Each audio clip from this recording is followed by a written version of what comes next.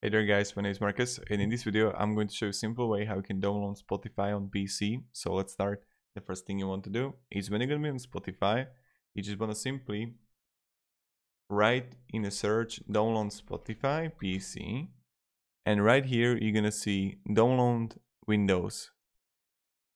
And right now it will automatically download. You can also get it on Mac, etc.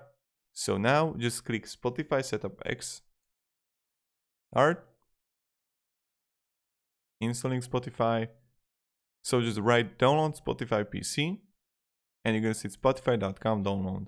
And straight away it's going to open. Login.